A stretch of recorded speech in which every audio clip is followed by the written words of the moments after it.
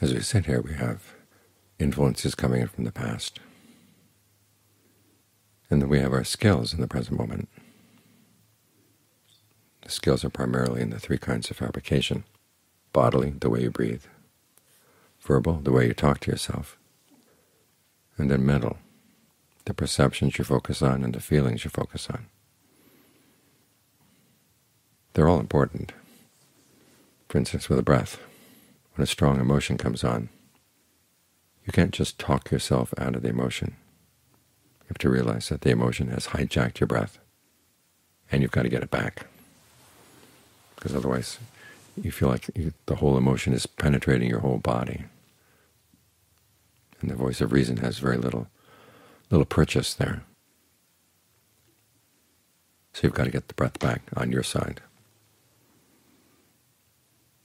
The perceptions you hold in mind are also important. They're like those subliminal messages they put on TV. They just blip very quickly, but your mind can pick it up. Deeper parts of the mind pick it up, and those images can drive you. I think I've told you about the time I was visiting someone, and they were watching a show on Fox, and during the advertisement for the evening or the late night news, there was a big white panel above the heads of the announcers. They kept flashing, "Be afraid, be afraid, be afraid." So I mentioned, my friend, "Gosh, they're getting awfully blatant now, aren't they?" He said, "Oh yeah, that's just Fox." I said, "No, did you see the message?" His conscious mind didn't see it. But those perceptions can speak to your subconscious mind, and they can worm their way into your attitudes. So you have to be very careful about the perceptions you hold in mind. And it's good to learn new perceptions. This is why the Buddha gives so many similes, stories, analogies, for you to stock your mind with new perceptions. And there's verbal fabrication. And John Lee points this out as being probably the most detrimental if you haven't trained it. The way you talk to yourself, you can ruin your state of mind. You mean a perfectly good condition, perfectly good situation, but you can talk yourself into being miserable. So you have to be very careful about how you talk to yourself. Here again, it's good to think of the committee of the mind, that not every voice in there is yours, and not every voice in there means you well. You may have picked up voices from people who didn't mean you well, some of them who may have been very close to you. They worm their way into your thinking. So it helps to see them as committee voices. And then you can think about having rules of order for your committee. Like they have Robert's Rules of Order. In the outside world, you have the Buddha's Rules of Order in your inner conversations. They come down to three. What you tell yourself has to be true, has to be beneficial, and has to be timely. Anything else that doesn't meet with those qualifications, you say, "I'm not going to listen to it." Again, it may be shouting in your ears, but at least you have a defense against it. Of course, a lot of times our perceptions of what's true can be really distorted. So you have to keep checking again and again and again to make sure they are true.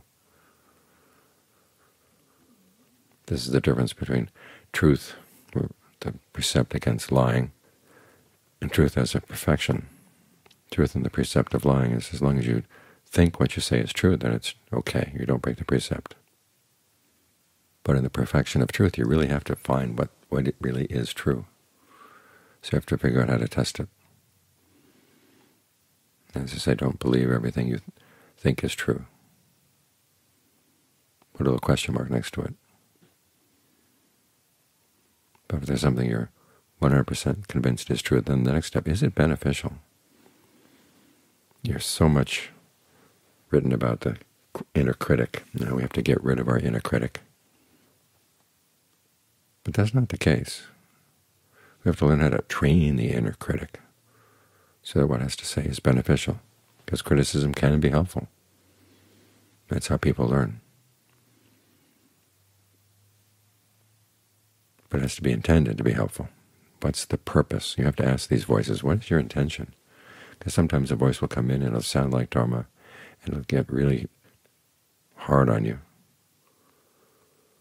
make it sound like it's impossible for you to practice, you might as well give up. Well, that's not a compassionate intention.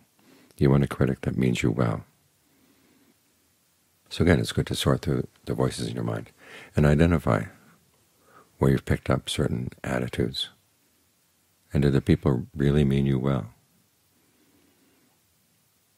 And then you look at the criticism itself. Is this helpful? Does this show where there are areas that I can improve, and it has helped come up with ideas about how I can carry through with that improvement? That's the second test, the second rule of order. Finally, the third one has to be timely.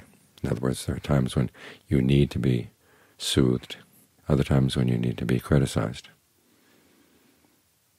Because there are times when the mind is just not ready to take certain criticism, or has to take it sugar-coated. We see this with other people. Well, it's the same with ourselves. There are times when you need to learn how to present criticism to yourself in a well-meaning way, in a gentle way. And also point out the good things you're doing. So many people have an inner commentator that doesn't want to comment on what you've done well, but is always looking for what you've done wrong. But think of the inner commentator that the Buddha taught to Rahula. This action that I'm about to do, what are the consequences going to be while you're doing it? This action that I'm doing, what are the consequences that are coming up? What's this done? This action that I've done,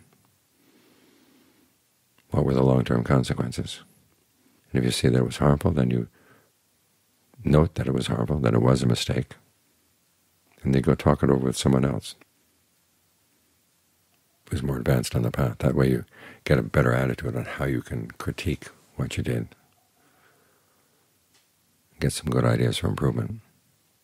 If you see, though, that the action did not cause any harm, then you take joy in that fact. You notice in the phrasing there, this action that I am about to do, that I am doing, that I have done. There's I in there. Sometimes we're told that if you have the idea that you are doing the practice, that's a wrong view. In that case, the Buddha had a wrong view, because he's suggesting you use that sense of I to point out that you are responsible, you are an agent.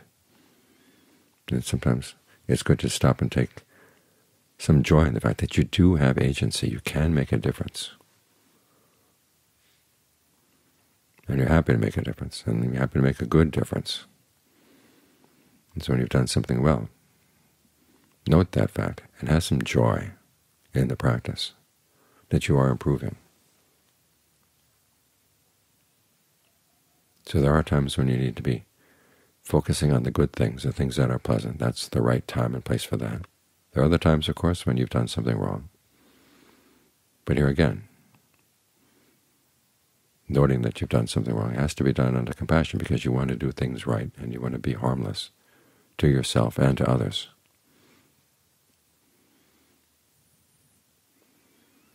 So in your conversations inside, follow the Buddha's rules of order. You're listening to what's true, what's beneficial, and what's pleasant and unpleasant comes at the right time. That kind of conversation can make light of bad situations and keep good situations from going sour. Because we do have this power within ourselves. We do have this agency to shape things here in the present moment, how we are processing the information that's coming in through the senses, i.e. how we're processing the results of our past actions.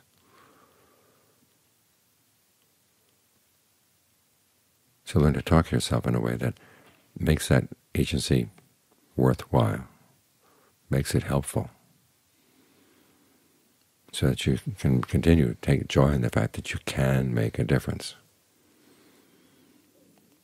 And the difference can be really good.